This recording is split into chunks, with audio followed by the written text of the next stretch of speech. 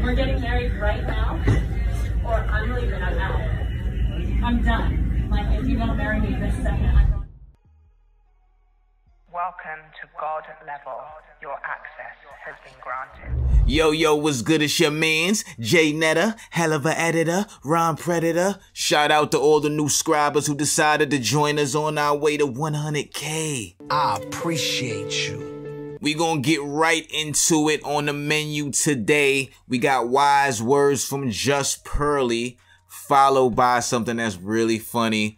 A woman actually runs up on her boyfriend in Target and kind of doesn't propose to him, but she kind of demands that he marries her. You'll see what I mean. The quality of your life is directly dictated by the women you choose to entertain. Message! If you entertain bullshit, toxic women, your life is going to be a toxic waste. Your life is going to be a hellhole. If you entertain women filled with drama, you're going to live a drama-filled life. If you entertain peaceful, healthy, positive women, they're going to pour into you and you're going to grow. On some positive shit. Right. Stop entertaining bullshit women. At this point in my life, I don't even fuck them no more. If I see some sense of bullshit, I'm cool. I jack off before I fuck with a toxic. Right. Peace of mind is everything. Peace of mind is everything. Avoid all the toxicity at all costs. Make sure you pay attention to red flags. Make sure you ask questions, and also make sure you give grace. Really, nigga? Because not everybody's like this. Not everything is a red flag, even if it seems like it's a red flag. There's such a thing called the base personality. So once you learn their base personality, then begin to look for red flags. I would jack off, bro. If I sense some chick is on that bullshit, and again, I'm good at this shit. By this point, I could first conversation, I can tell what's up. I'm done. I'm cool. I don't care how fine you is. If you're 300 pounds, you're below 5. That's your opinion, though. That's your opinion. I mean, that's your opinion. Okay. You hear the hit dogs hollering. But it's based off of reality, which women don't like to live in. Because even this is like not reality, and you know it on some level, because you know if you walk into a bar with Lizzo, you guys are all going to get more attention than Lizzo. Like deep down, not necessarily like if you're looking for exceptions, it's not the rule. Like you could take dating app data where we let's put your profile and Lizzo's profile. Who's going to get more attention? It's going to be you. We could go into a modeling agency and say who are they going to sign, you or Lizzo in general, unless you do that Victoria's Secret the new body. She's basically saying, like, shout out to Just Pearly. She's basically saying that there's beauty standards. I don't know why people have an issue with that. There's beauty standards that exist. Like, you can respect them on a basic level, like where you need to get your hair done, this, that, and the third, but you don't respect it when it comes to your weight. Like, come on. There's beauty standards. It is what it is. Positivity type shit. I know, again, exceptions. But whenever you go anywhere where there's like an objective standard of beauty, where like people are find this the most attractive in general, you guys are all prettier than Lizzo. If you survey men and women as a whole, and if you survey men and women as a whole in general in most sociaties, in most societies throughout the world, everywhere, I guarantee, like just based on let me finish.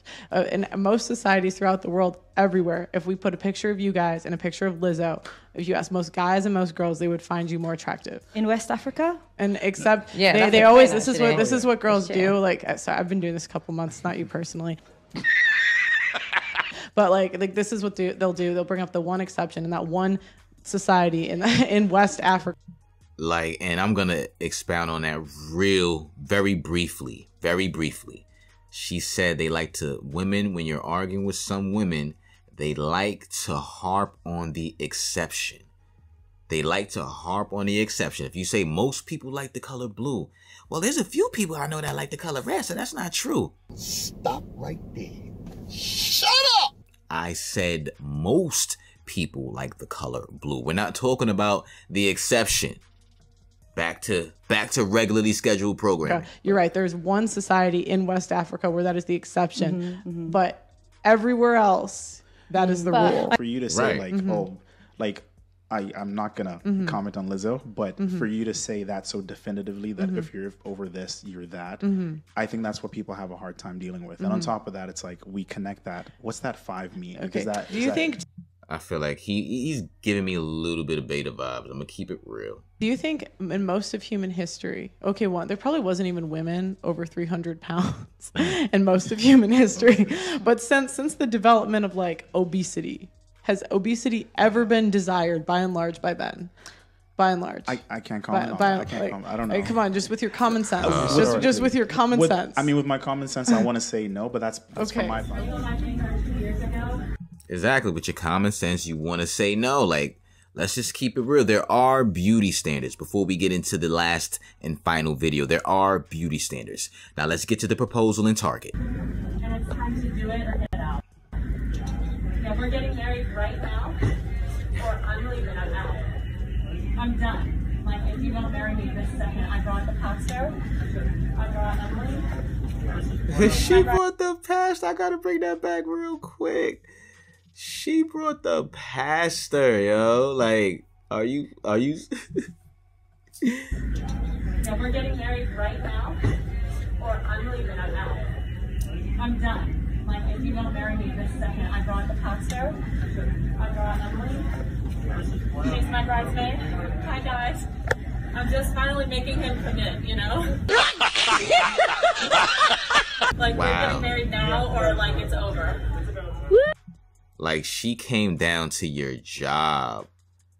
So I'm pretty sure y'all spoke about it at home. But what makes you go down to his job to try to put the pressure on him? What was the logic in that? I don't get that. Like, do it.